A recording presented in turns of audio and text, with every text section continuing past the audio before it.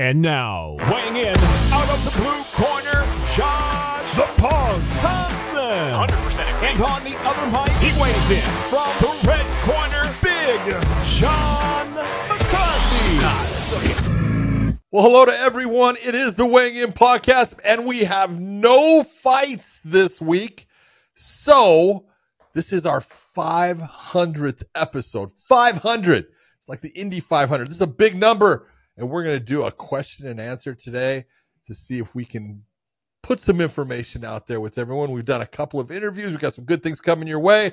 But for our 500th show, we just want to answer your questions, talk to you, and see what you guys think about what we think as far as answering your questions. My man, Josh Thomson, is taking his glasses off. That means he's serious, and he doesn't have to look at a screen because there's no fights. That's exactly what it is. It's all good. He's ready to go. How you feeling, my man? Well, I'm feeling hungry right now. I'm on a full 24 hours on a water fast. I plan on going till Friday. It is Tuesday. I'm already 24 hours in. So if I can get to Friday, that'd be awesome. I think maybe Thursday I'll probably start to fold a little bit. Oof. I'll probably start to fold. But you were 100% correct, though.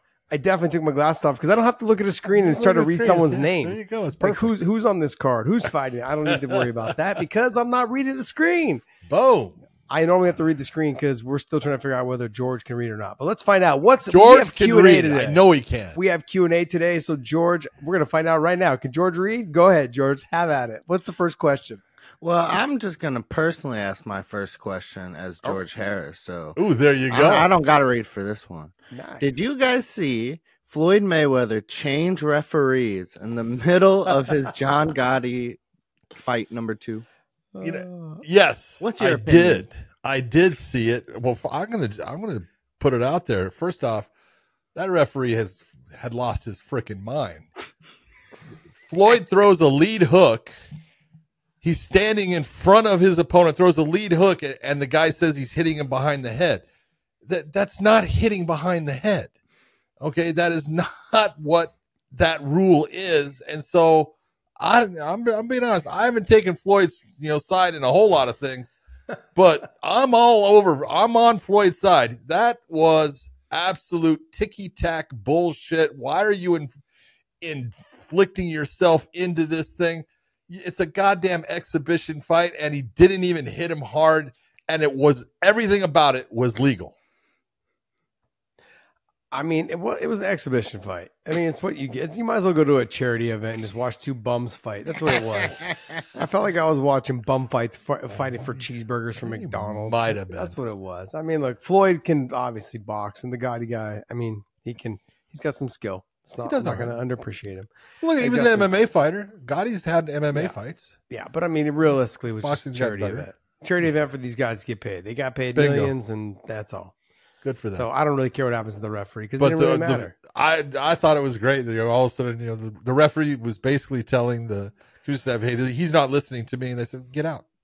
I'm not too sure that it was Floyd got the credit for getting him out, but it was really the commission that took him out. Yeah. I mean, why do you even have a referee for that? It's a charity event. Just you guys go out there. The first fight, they tried to fight after the fight because they were fighting after.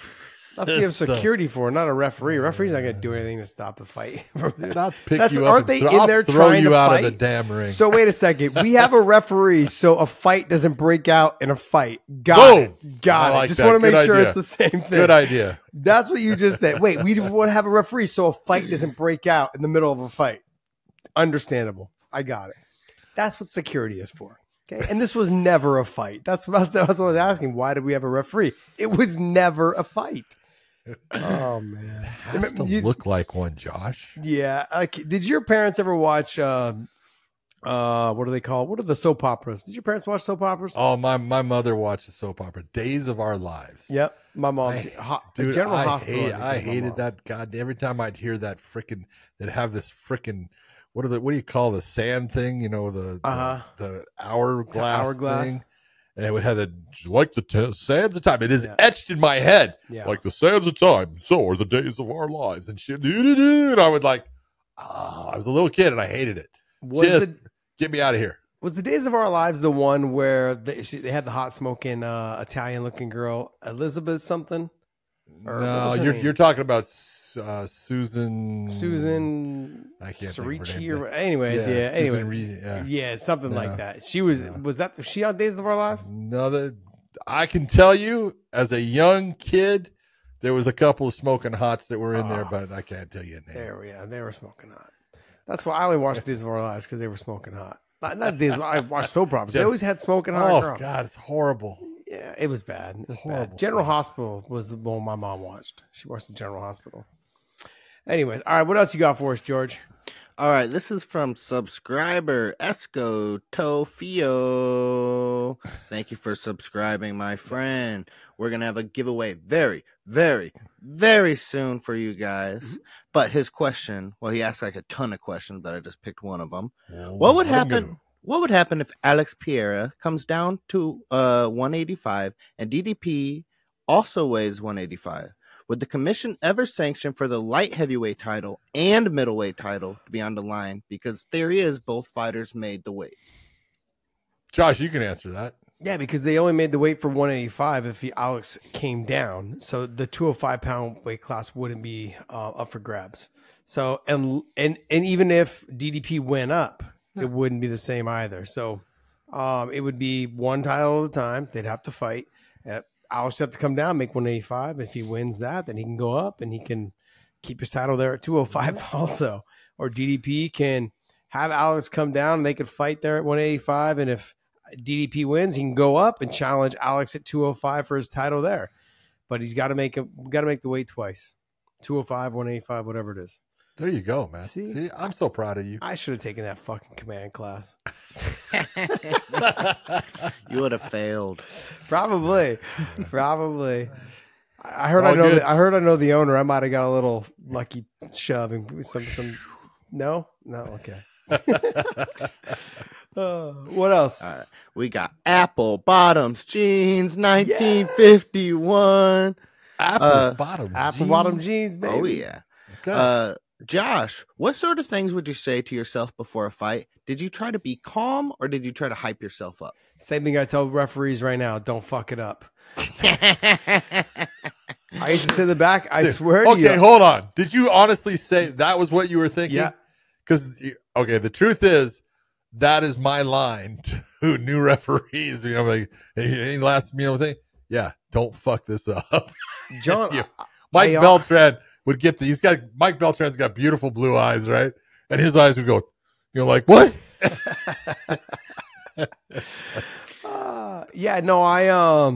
I said that to Mike Beltran for your fight because your fight with Nate Diaz was his first main card fight in the UFC. Yeah. And like Mike is always, he's always amped and ready to go and nervous. And he was talking and stuff, and I said, Mike, just go do what you know how to do. You're gonna be fine.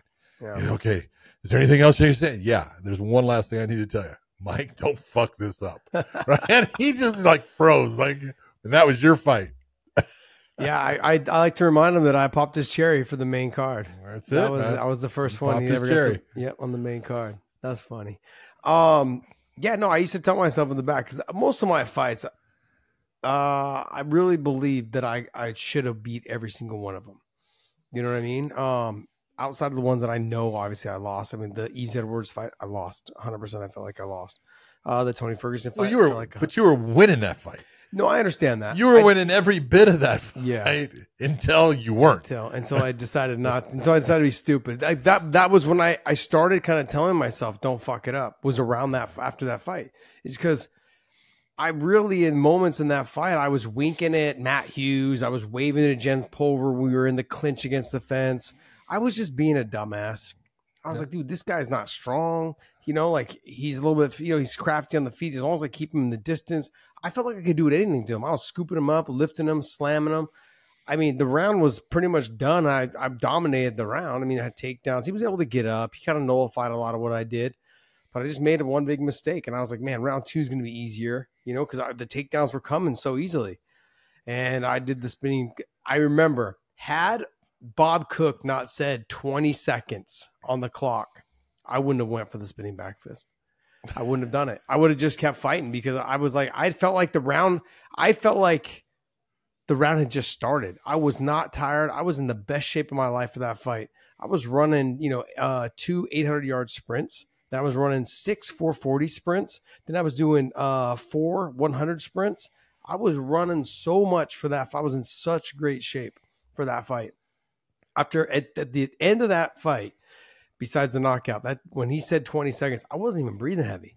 I didn't feel tired. I didn't feel exhausted. I didn't feel like, oh man, I got to get the takedowns. I was having fun out there. And most of the time when I'm out there having fun, I just felt like I couldn't be beat. I go back to my first Gilbert fight and that type of stuff. I mean, I just felt like I couldn't be beat, man. It was one of those fights. That was when I started telling myself, don't fuck this up. Don't be a dumbass and fuck this up, because you have everything I need. I knew I was good. I just had to believe in myself. There's moments where I got in my own head. But yeah, I used to tell myself, don't fuck it up. Don't fuck it up. You got this. Don't fuck it up. As I'd walk to the cage by myself, and you got your team behind you, but they're 10 feet back.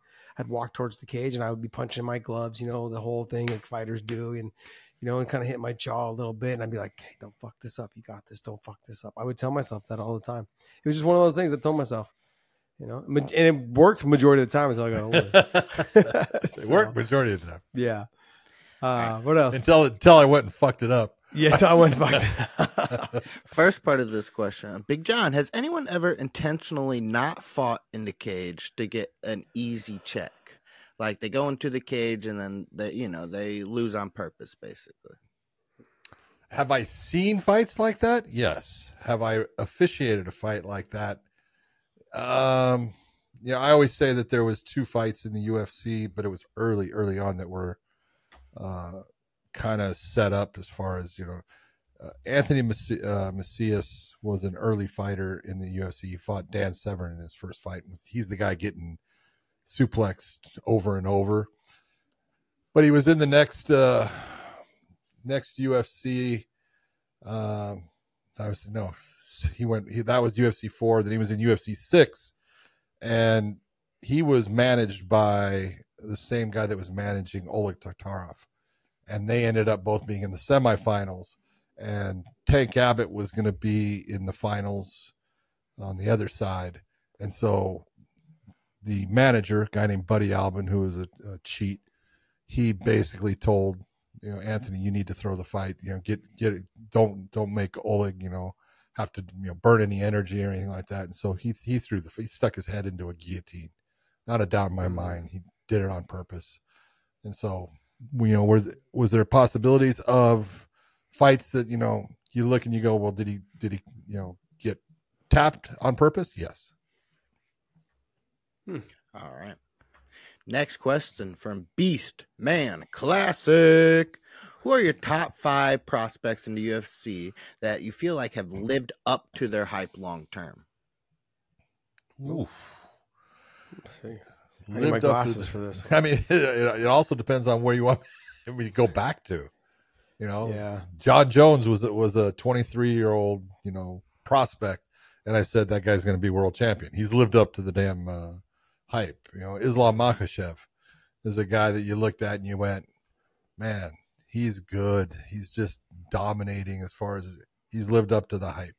The ones that have come along that I want to say that are still in that position of, I knew Umar Nurmagomedov was going to be special. He's just getting better and better. And his fight against Corey Sandhagen, people don't realize how impressive that fight was, because the first round was really the only one that you could look and say Corey, was kind of in the fight. And from that point, Umar just took over. And it wasn't that Corey wasn't fighting. It was just that he couldn't answer the riddle that Umar was of when he was getting taken down and how to get himself back and what to do. And he was working his ass off to do everything he could. That is a guy in Umar Nurmagomedov you're looking at, you're going, dude, he's going to be a champion. There's no doubt he's going to be a champion. And if I was going to pick another one, I'm gonna sit here and say Alex Pahea was a kickboxer that I had watched multiple times in Glory and been around. And when he was starting his MMA career, I talked to a guy named Mike Kogan, who was one of the guys for Bellator. And I said, man, you got to get Alex Bahia. He's going to fight MMA. You got to get him. Right. And he looked at me and said, I'm not getting no goddamn kickboxer that wants a ton of money. Why the fuck would I do that? I go, because he's going to end up going to the UFC then. And he goes, let him go get beat in the UFC. Well, that hasn't really happened a lot. So, those are the things that happen. Go ahead. I'm sorry. No. I think in terms of, we're kind of on the same track. But I'm going to throw one out there. I know he has not become the champion. He was the interim champion, I believe. But I would say Justin Gaethje. He came over with a lot of hype surrounding him from the World Series. He was undefeated. He was undefeated. A lot of people were like, "Oh, it's you're smashing cans over there, this and that, blah blah blah blah blah." Well, guess what? Yeah, you know what? I mean, he came over. Deal. He's just like, what do they call him? The highlight reel, human highlight reel. Yeah, absolutely. And he is. So I got to give that guy some love, man. He Islam had some big shoes to fill, but he's living up to it. Notice how Josh is staying in the 155-pound range here. Yeah, okay. It's funny you say that. All my guys are 155 that I'm going to bring up. Right now. You are all horrible. Of them. All of them. I've got one that's not in the 155, but yeah, I would say I go Islam, and then I would say BJ. BJ came in. There was not a lot of hype around him, but then as he got rid of Din Thomas that fast, hold it. I'm having a heart attack here. What do you mean there was no hype around him? There was hype in terms of his jiu-jitsu, but guys like Joe Silva, they weren't high on him. First off, that's one person. Yeah, but that one person was the matchmaker. That one person was the matchmaker. Come on, man. He got his arm twisted to bring him in. There was nothing but hype around BJ, man. BJ was the hot topic. So we had a difference of opinion, like not difference of opinion. We have a different take on it because maybe I was in the gym and it was like, they're not giving him any respect, man. They're not showing him that, they gave him the Joey Gilbert fight first. That was the first fight. Then he fought Dean Thomas. Then he fought Caro Uno, and then he fought Pulver, correct? I think that's the routine of what it was. Yeah. I think that is. I felt like it might have been the Cal Uno was actually after the Pulver fight, because he came in at UFC 31. Mm-hmm. He fought Joey Gilbert there. Then he fought Dean Thomas. I want to say it was UFC 32. Yeah. Okay, and then he fought Jens at 35. I thought he fought Uno, Jens. Dean Uno, then Jens, right? Yep. So he did fight Uno. Yeah, Uno was before. Yeah. Okay. But that was an 11-second knockout. Yeah. At UFC 34, high voltage. So he went 31, 32, 34, yeah, and then 35. Yep. Yeah. And so look, I've got with BJ, for me, we had a lot of hype about him in the gym. He's so good here. He's so good this. Picking up boxing really well, all this stuff. But I felt like it wasn't until after the Dean Thomas performance, because in the Joey Gilbert fight, Joey Gilbert was smaller than him, shorter and stockier, but it had good wrestling. But BJ just dominated, got to the back, flattened him out, just smashed him, punched big shots, all that stuff. But it wasn't until he fought Dean Thomas, and like, oh, Dean Thomas is his height, he's long, he's fast, he's athletic, how's he going to deal with it? Well, Dean Thomas, you got to figure, was the number one lightweight in the world for a certain amount of time. Yes, he was. Yep. Dean Thomas was the real deal. Where was he fighting at, though, before? Because I had never heard of Dean Thomas before that. Dean was fighting in what was called the WEF, World Extreme Fighting. And he was fighting for a guy named Jamie Levine, who was a pain in the ass.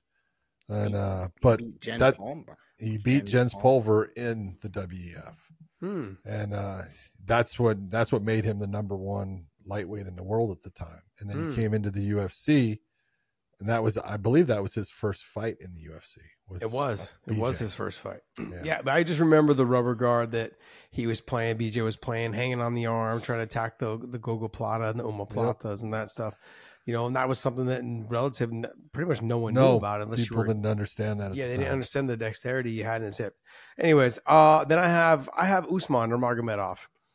He's someone I'm going Helmer on these guys in terms of the 55-pound weight class. He's good. He's good though.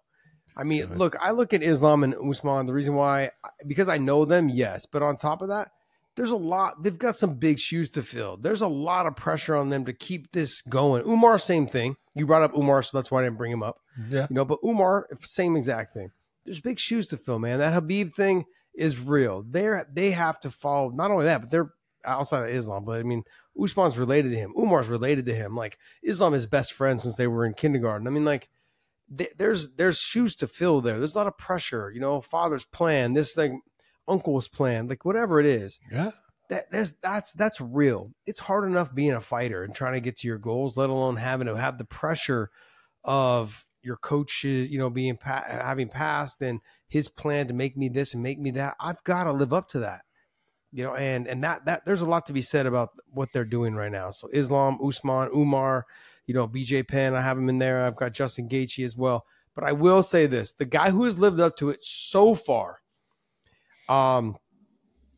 there's two of them, both in the heavyweight division, would be, to me, Tom Aspinall. Tom Aspinall right now is living up to it. Now, that could all change with the loss to John Jones. I mean, I don't know. But I'm simply saying, like, I just don't see – I think he ends up being the champion for a long time.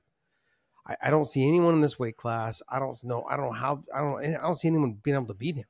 I don't understand who's going to beat him. Like, he's got heavy hands. He's good at takedown defense. He's good off his back. He's good at being on top. All of those things. I put Tom up there. And then for me, I'm going to go back to being a homer again. Is to me in the heavyweight division, he lived up to it. It just wasn't long enough. Was Cain Velasquez? Yeah.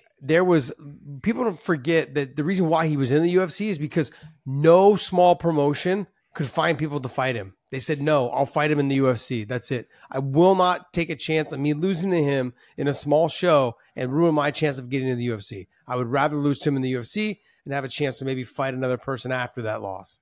That's what the take was from almost every heavyweight that I had ever talked to or we had relationships with and said, hey, how come you don't fight Cain in the King of the Cage? How come you don't fight Cain in the whatever the WEC? WEC at the time. Whatever it was. Yeah, whatever he fought in Strikeforce and then he fought in Bodog. Yeah. But that was, and then who did he, like, there was, he didn't fight Big Country. Big Country fought someone else. But I'm saying, like, those guys over there, for him to fight over there, he was struggling to get fights over in Bodog too. They were having to pay extra money to get him to get guys to fight him. They're like, no, we heard about him. He's at AKA. Like, we know, like, he's fucking up Mike Kyle. He's beating up Paul Bonatello. They're like, no, we're good. We'll stay away from that until we get to the UFC. That's what the take was. Calvin Ayers, I think, was the owner of Bodog, right? Yeah. Yeah, he had to pay extra money to get Cain opponents. And Cain would go out there and still make it look easy. It was just, why do I want to pay this guy so much money and pay your opponent a lot of money to come out here and lose? And so, we knew he was going to lose, but I don't want to pay him a lot to lose in the first round. I want to see a little bit of fight. Yeah. So, but I look at the Cain Velasquez one. He lived up to the hype. There was people talking about him. There was a buzz about him. Not managers, but other fighters would come and spar, to come visit AK and train. And they were heavyweights, and they'd go, yeah, it looks like you guys already got a heavyweight. Like, I'm like, like you guys can stay here because DC had just came too. Yeah. And so we had DC, we had Cain, we had Paul Bonatello and Mike Kyle. So we had 4 heavyweights at the time. Then we had Justin Eilers too, was a All-American or national champ out of Mizzou. I mean, he couldn't fight, but he wasn't he Justin could wrestle. Eilers. Not Justin Eilers. Justin. Was Jake. I want to say Jake. That was was it Jake? No, Jake? Mark. It was Mark. Mark. Mark. Thank you. Not Mark Ellis. Mark Ellis? Yes, Mark Ellis. Mark Ellis. Yes. It is Mark Ellis. Yeah. So, Mark Ellis. I had it backwards. Ellis. That's all right. Anyways, but yeah, we had all these heavyweights that were there, man. So when guys came in to spar, LeVar Johnson, he was with us too. So we had guys that would come in and Cain would line them up and knock them down. And guys that would come in to watch, they're like, who the fuck is this guy? He's not in the UFC. Why is he not in the UFC? UFC wants to see him fight more, but we can't get him fights. That's how it all worked out. Yeah, crazy. So, but that's my list. I know it's a little bit longer than 5, but it is what it is. It's all right. It's my show. I make up the rules. Right, John? That is true. That is true. My farm needs the earth, the air, and the water. I get my energy going on LMNT Electrolyte Drink Mix. Clean, good-tasting energy that feeds me like I feed my plants and animals.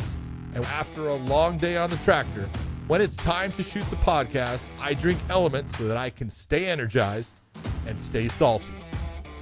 Let's get it on.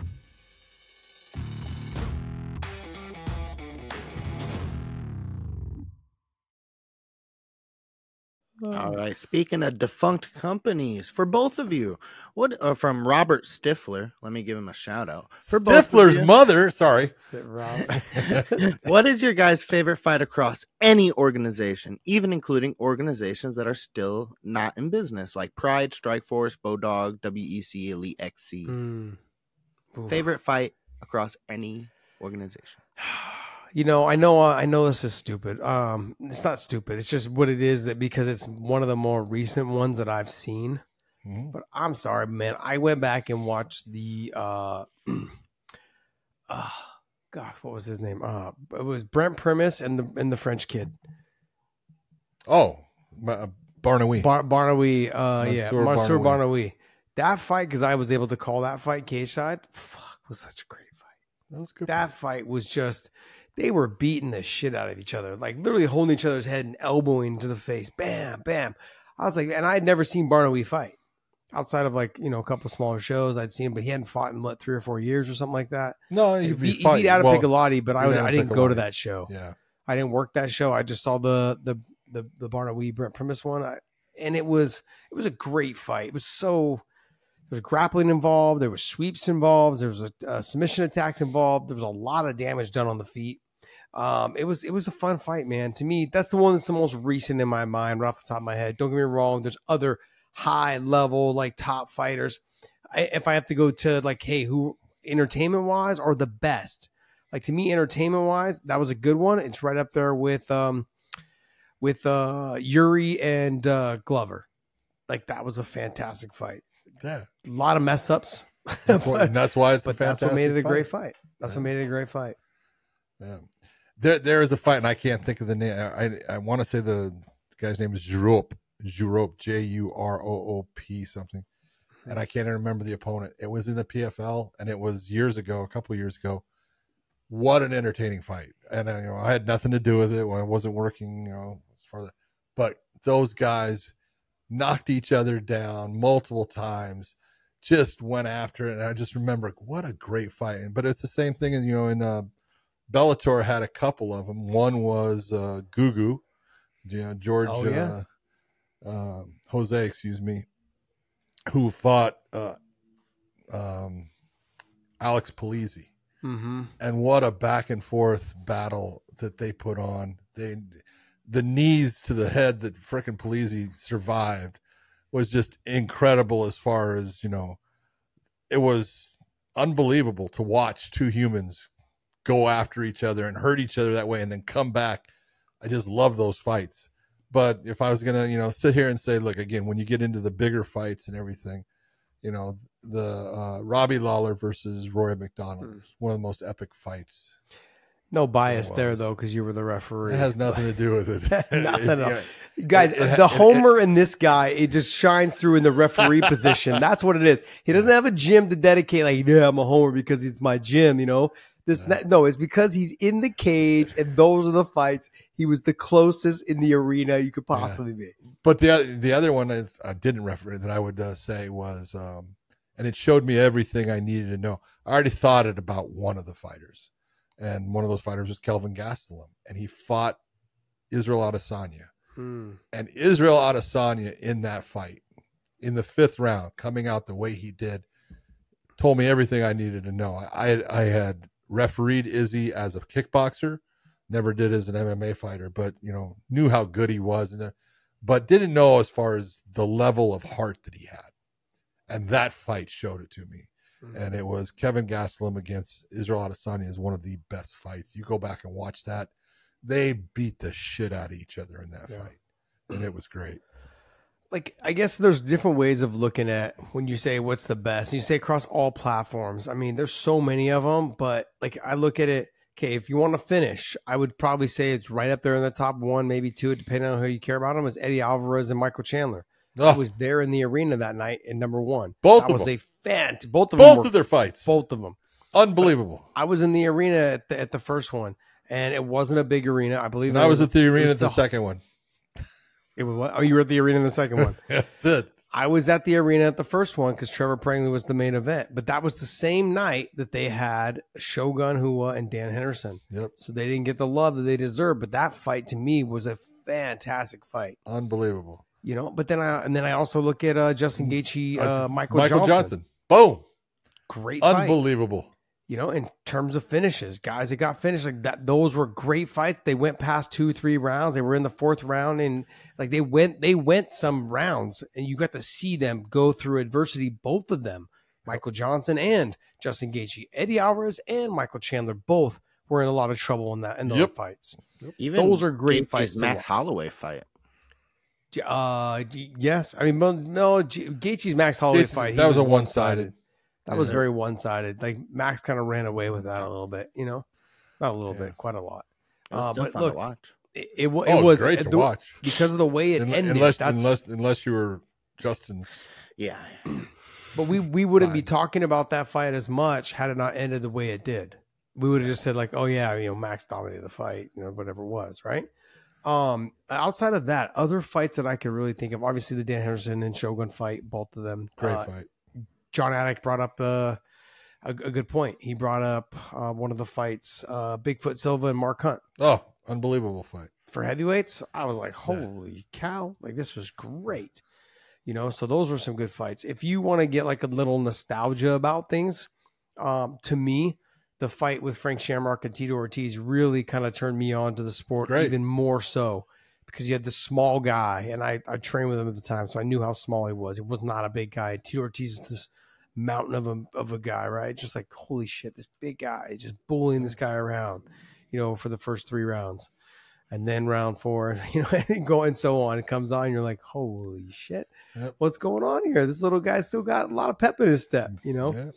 So there's those type of fights. You can go back to the very first Randy Couture versus Pedro Hizzo. Go back and watch that fight because Randy beats the piss out of him in the first round. Has him where, you know, people are thinking, you know, I'm going to stop the fight. But Pedro's trying. You know, as long as you're trying, you're going to go. And then he attacks Randy's legs. And I'll tell you what, Randy Couture went through some agony in that fight. His legs were beat to shit, and he kept going. What a fight that was between the two. There's so many good ones. You can't just sit there and pick. Well, let's go back, a throwback. What's the one with Leonard Garcia and... oh, my God, it's Korean Zombie. Korean Zombie. Holy shit. Like unbelievable. John and I could do this all day. Yeah. I could do this all day. I mean, there's just been so many. Like, I would like to pull some from Pride back in the old Pride days. Oh, dude, if you want to go to a couple from Pride and take... But, you know, some of them are ass whippings, but there's been some great freaking fights out of Pride. There was, you know, the Nogueira versus Shogun Hua fights. You know, Rogerio Nogueira. Man, they were freaking unbelievable fights. What about when Don Vanderlei against Rampage? Yeah. Great fights. What's that? The Don Fry. When he just kept punching that dude. Oh, that's a good Don Fry against Takayama. Yeah. Yeah, dude, I'll tell you what. That's just classic Don Fry. Yep. Don Fry was that guy, you know, like, people will say whatever they want. He was entertaining because he just, first off, he had the Magnum PI, you know, mustache, and he just came forward to punch a hole in your head. And if you could punch a hole in his head, he would sit there and say, okay. And that's what happened in that fight. And you look and you go, he was just a tough man. What else you got for us there? All right, this question's from Wing Wing. Hello. Wing. With all your time in the sport, you guys have encountered some of the most incredible athletes in the world. Can you guys shout out some of your gym heroes, men or women, who are absolute specimen in the gym and in smaller fights, but maybe couldn't pull it together on the big stage? Fighters who were great in the gym but couldn't pull it together on the big stage. I mean, the most famous one you probably will talk about, that most people will talk about, is Vitor Belfort. He was a little bit of a mental midget, you know, when it came to stuff. I mean, had all the talent in the world. Everyone I've talked to, coaches and people that train with him, like, dude, this guy in the gym just destroys people. Makes it look easy. And then he gets out there and sometimes gets in his own head. A lot of it was in his own head. So, another person. Let me see. I mean, I've people you probably wouldn't know or think of, but I mean, for me, it's Thomas DeAnge. Like, he was the guy that was fantastic kickboxer. Was a really good kickboxer, Sancho guy, Sancho slash Savat guy out of France. Really good, really good. Just got inside the cage though, and just wasn't the same. Different. Like, this guy's taking down DC. I've got the video proof and I've showed it. He's taking down Luke Rockhold. I've got the video proof and I can prove it. Like, he was just so explosive, so fast, and just on the feet was a fucking pain in the ass. Just couldn't put together inside the cage, man. I hated sparring with him because he was so quick. A lot of people will tell you Gray Maynard in the gym was just. I'll be one of them to tell you in the gym, man. Just no one wanted to go with him basically, but he never was. And it's not that he didn't do well in his fighting career. He just was never able to reach that pinnacle of being the champ, and it was because of guys that were Frankie Edgar. You take a look, and guys with just huge heart was able to get past him and stuff. But everyone will tell you that Gray Maynard at 155 pounds, 185 pounders didn't like going with him. That guy could crack. Yeah, he could wrestle. Yep, could crack. He is he had it all. The bully. I tell this story all the time. He is the only fighter in my weight class that I ever trained with that I could never take down. I didn't get one takedown on him. I always in my head, today's the day. Today's the day. Never was the day. You remember Mike Whitehead? Yeah, I know Mike Whitehead. He wrestled in North Idaho College, and I see like I did. And you talk about a guy that went into gyms and destroyed people. I mean, destroyed world champions. Just made them look bad. But you put him out in the bright lights, he just imploded. It just happens. There is a difference, and there's a mentality, and there's a difference of doing it in front of people. When there's no pressure, guys can do great things. When you put that pressure on them, and it's a lot of it is just self-induced. It just does things to their abilities to, do the same thing. They can't do it. Which is funny. I was the complete opposite. I look like trash in the gym. If you remember the Ultimate Fighter when it first started, it was, they could make the same guy fight over and over and over. Yeah. And Rashad Evans, I'll say it now.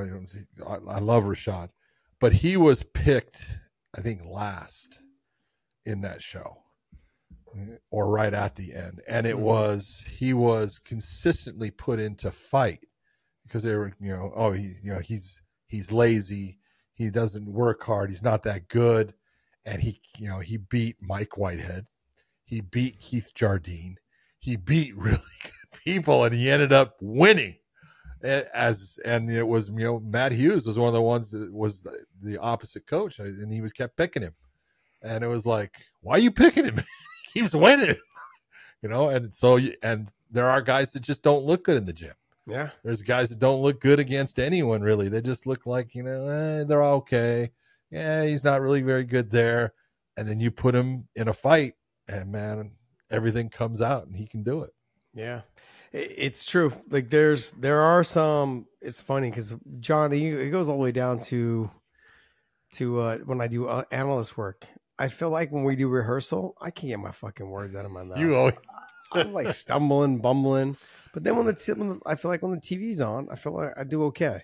Yeah. You know what I mean? So it's just that same thing with the fighting. Like in the gym, man, it was painful sometimes to think of what I had to go through in there. I'm like, man, I'm gonna get my ass kicked by these fucking amateurs today. Like that's how bad it could be some days, And then I'm like, what are you doing, man? You're fighting this guy who's ranked number 2, number 1, number 4 in the world, and you're getting your ass kicked by these guys that are 145 pounds or 135 pounds. They're fucking amateurs. You're like a bunch of little gnats all around. You just try to swat them. You can't catch them. They're just fucking you up. Anyways, but yeah, no, I understand exactly. There are those guys. It just happens when the lights turn on. Some people just rise up. So, hey. All right, next one. All right, this question is from Randall Plex. UFC has 2 non-lineal heavyweight champions and is unable to book them to unify the title. The actual lineal UFC champion is about to fight the PFL/Bellator champion. Is the winner of Francis/Renan the true heavyweight king, seeing as UFC cannot deliver the fight that matters most? Look, I think it's a great fight. And yes, Francis was the UFC's heavyweight champion until he decided to take a contract somewhere else and go on and do boxing for a while and stuff like that. And that's his choice. And just to sit there and say that, John Jones wouldn't be a good fight for him. Come on. To sit there and say that Tom Aspinall wouldn't be a good fight for him. Come on. Both John and this is, I'm trying to break this down. Both John Jones, Tom Aspinall, they are absolutely, as good of heavyweight fighters as you will find. And I say that Francis is right there as far as he's got the power and stuff. He's more limited in his skill set as far as where he's good compared to where, they can go with the fight. And I think Renan Ferreira is the same thing. He's limited in his skill set. He's huge, but he's limited in his skill set compared to those two. To sit there and say, well, they can't be considered the best heavyweight fighter. Not true in my opinion. I think that the Francis versus Ferreira fight is a great fight. People should want to see that heavyweight fight. It's going to be a bangers brawl, and I think someone is going to sleep in it. I hate saying that because then it never happens, but. The John Jones, Tom Aspinall on the other side. Tom Aspinall deserves everything that he has attained. It's not his fault. All he's done is fight everybody they've put in front of him. Don't take anything away from him. He is their interim champion, and he wants to fight the guy who holds their undisputed belt in John Jones, and John wants to fight somebody else. And so right now that's what, they're trying to go towards, but I take nothing away from either one of them. I'm going to rewind back a little bit. You really think that Renan Ferreira and Francis Ngannou, someone's getting knocked out? Yeah. You think so? Yes. Yeah. I think Francis wrestles him to death. I think he might, but trust me, he'll end up knocking him out. He'll knock out Renan, or Renan will knock him out on the way in? Well, someone's getting knocked out. One way, someone's getting knocked out. That's the whole really? thing. Huh. Interesting. Yeah, I do. Okay. And then I agree with you. John Jones has nothing to prove. He can sit and do whatever he wants right now. He deserves that much. Let him do his thing, okay? Yep. Tom Aspinall needs to move on. He just needs to, hey, who's my next opponent? Let me just collect my checks. I'm assuming he's getting paid championship money, being the interim champ, I would imagine. Yeah. I mean, somewhere in there. Still. So it doesn't matter. Like, take all the easy fights you possibly can. That's what I would recommend. Well, he's made him look easy. So that's the way to look at it. In terms of, if Francis or Renan and John Jones and Tom Aspinall, if they ever cross paths and this and that, I'm always going to lean towards the fighter that can wrestle and has a little bit of grappling. Sure. Always. Especially in the heavyweight division. That's where I'm going to lean. Aspinall and John can both wrestle. Aspinall doesn't have as good a wrestling, obviously, but Aspinall's got really slick off of his back, and he's really good on the top position in grappling. He's got fast hands, and he obviously has some power, as we just seen. So with John I don't really know where to rate John. We've seen him beat up a kickboxer. That's it in the heavyweight division. We've seen him beat up all the other guys. But as you said, and by you saying, I think Francis is going to wrestle him, because Francis can actually wrestle. He can. He's not bad.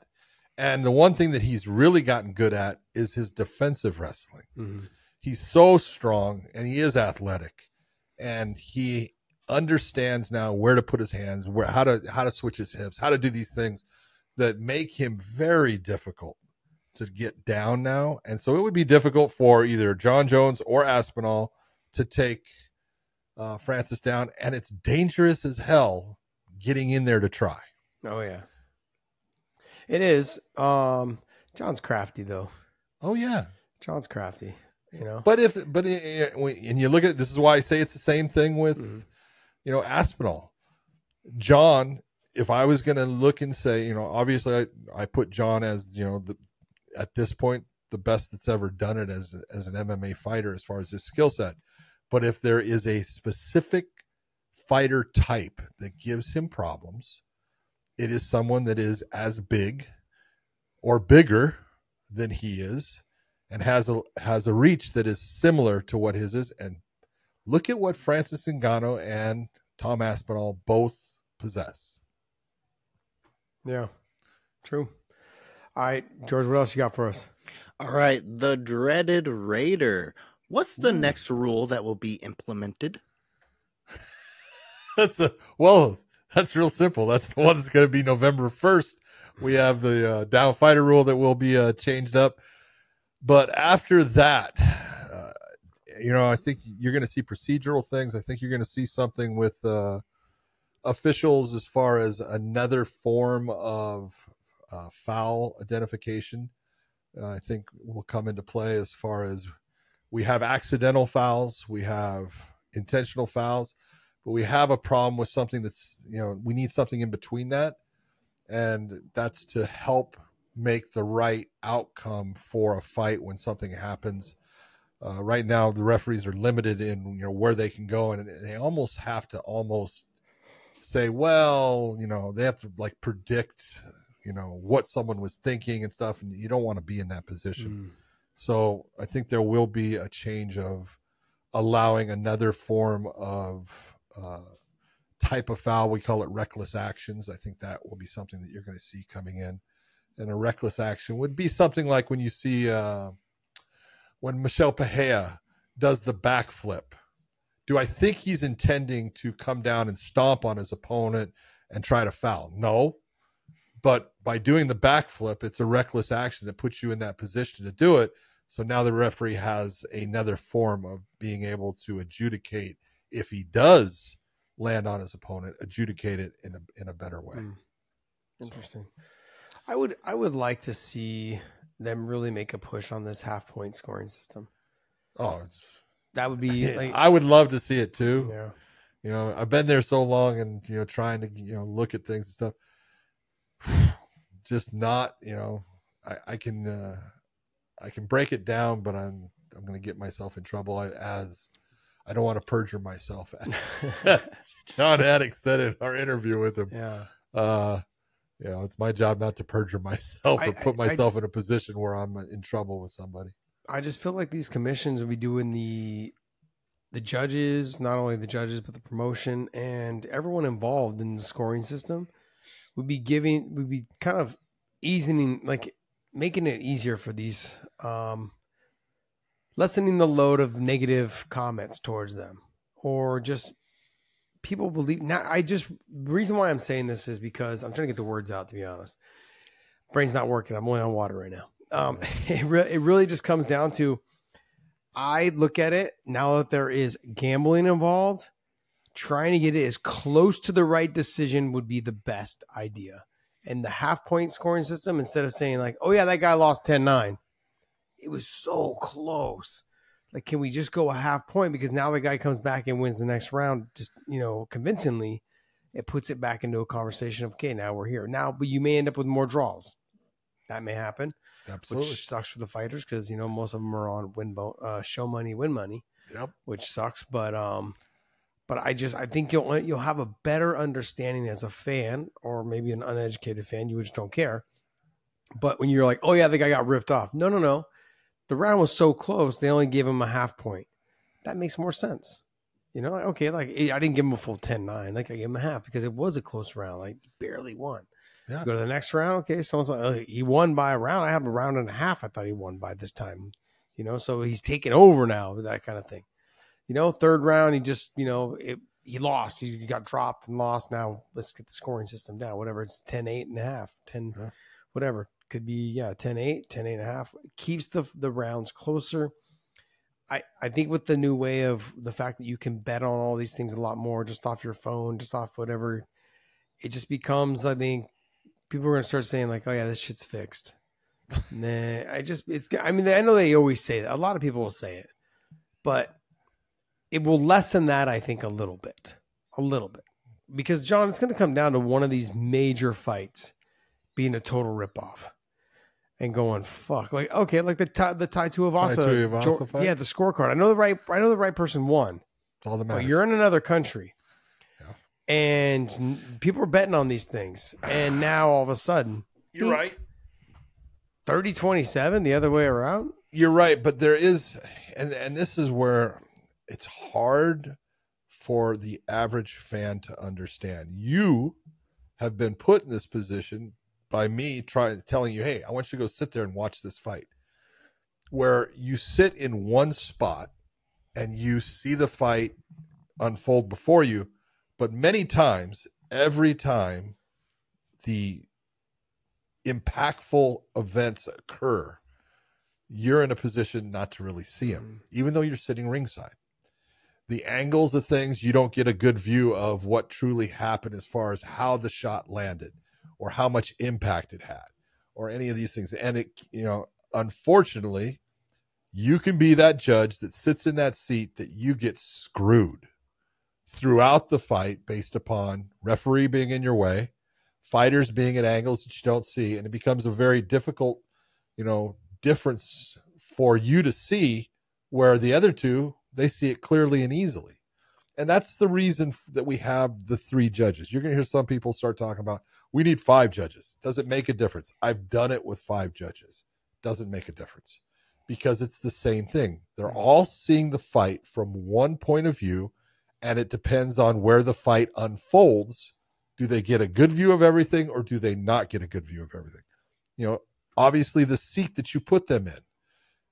The UFC, although we have people complaining all the time about judging in the UFC has one good seat for a judge. The other 2 are sitting behind the poles for the gate. They have everything. You see them leaning out and everything. And it's like, it is so difficult to judge a fight, when it's actually your name going on that card and it's your score that counts. Because all the judges, they want to get it right. But many times the view that they get, they're not going to get it right. I see it clearly on the screen that I'm looking at. Mm-hmm. Now, they do have screens, but what are they told? Only look at the screen when the fight is in a position you can't see it clearly, and so that's what they do. They do what they're told. I've gone to the point of saying they need to switch it. I want you to watch the fight on the screen the entire time, unless it's right in front of you, right there for you to see. I do know that I want them down by the cage because I want them to be able to hear the impacts. Josh, how many times have you walked by the cage when someone throws something and you go, holy shit, because you hear the impact of one shot compared to another? That's all important feedback for the judges.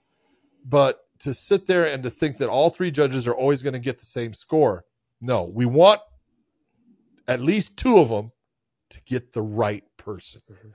That's the most important, because it's important that that person wins the fight. There are many times that we have split decisions that people are pissed off, and you go, it's okay. Don't worry about all the judges didn't get it right. Sometimes we have the ones like the Tai Tuivasa. You look and you go, I don't see how you saw that. You didn't see the right things for 3 straight rounds. But, it can happen. It's true. Okay. One last question. All right. One last question. Hugo Pickering. Let's go with his question. The UFC recently released John Jones versus Cormier 2 with no commentary. I watched it a few times and found myself just watching Big John and his movements, positioning, and calmness as John Jones rocks DC and the fight ending sequence takes place. Is there anything that stands out to Big John about this particular fight and being in the octagon with those 2 guys and such a heated rivalry? Dude, I have so many thoughts about that fight. So many memories of that fight that stick with me. First off, if you were going to pick out, one of Dan Cormier's best fights, that's it. He made a mistake, and and I understand why you're saying, because he lost.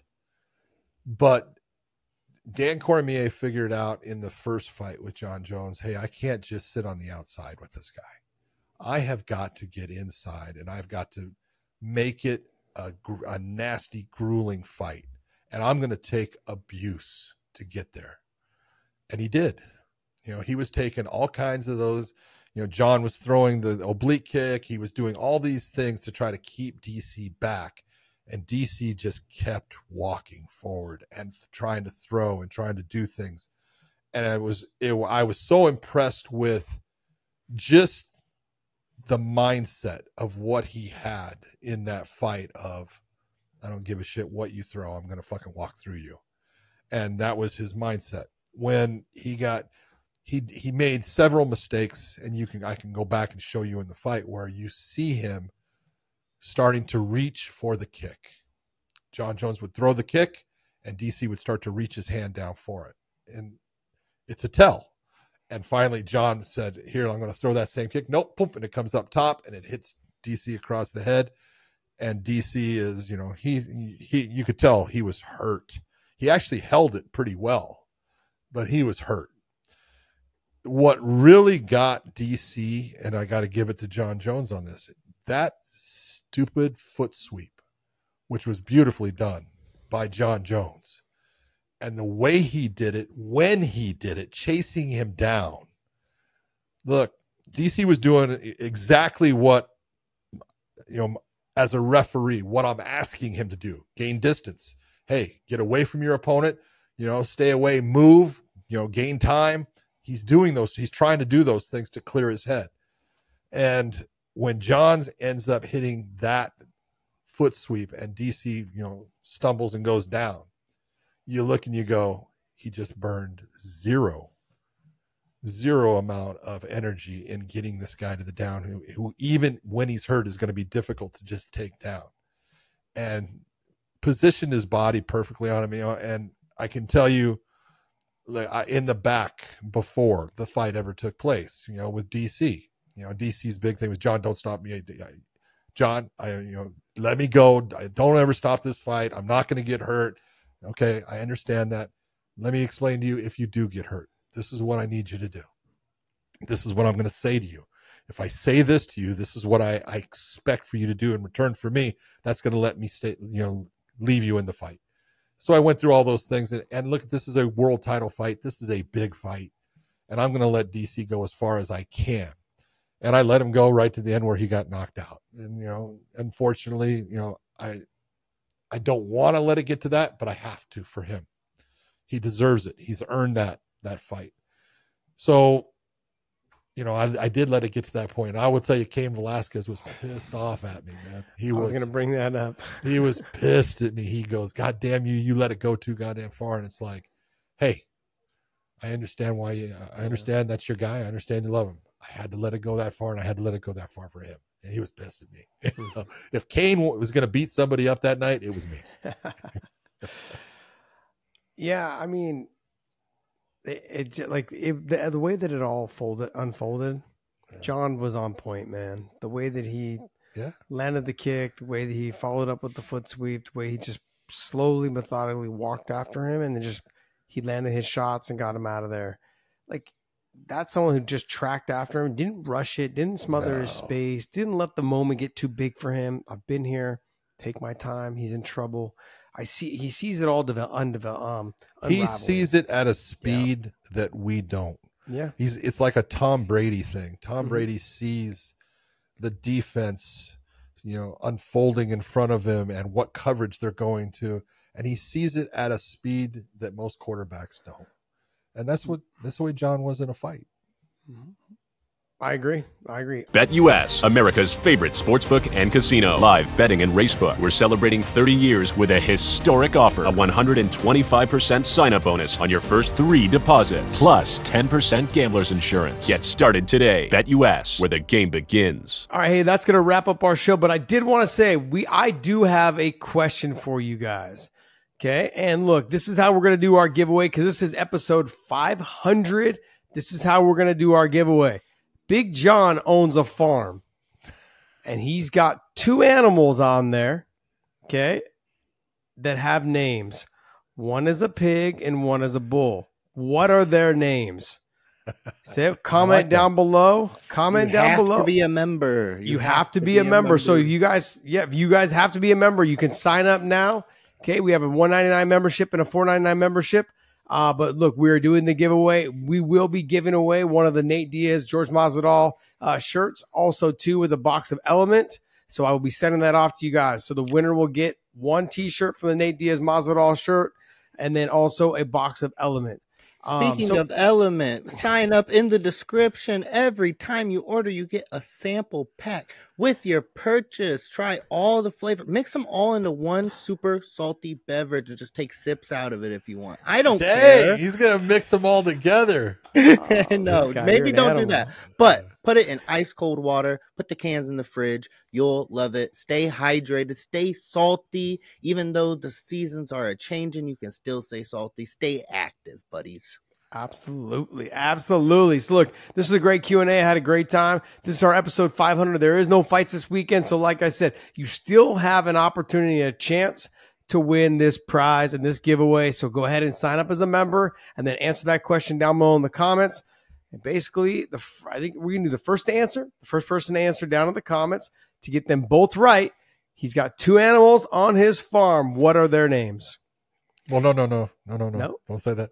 He has two animals. I have more than 2 animals. Yes, he has these 2 animals. One is a pig and one is a bull. You know what? I'm going to add one more to that. He also has a dog. You also have a dog. So you have 3. There you go. You have 3 animals on his farm. He's got a lot more animals than that, we know. Yep. But answer those 3 down in the comments. First person to answer will get the giveaway. And even though it's not a betting fight weekend, next weekend football season starts and my Chicago Bears are playing the Tennessee Titans. We got a rivalry, John. Who do you think's going to win? I almost hurt myself right there. Bears are a minus 205. Tennessee Titans are plus 175. What are you going with, buddy? You're taking Tennessee? Yeah, man, I got to stick with my Titans, baby. Well, my Chiefs The Bears are actually looking pretty good. We play opening night on Thursday. Yeah. Well, you're trying to defend. Against Baltimore. Oof, tough one. Got a tough one. We have the toughest schedule, hands down. Well, you should. We're trying to three-peat here. We need the easiest schedule. That's the whole point. You should. Schedule. No. We've got Baltimore. We've got the Bengals, and then we've got like the Niners, all within like a 4-game period. That sucks.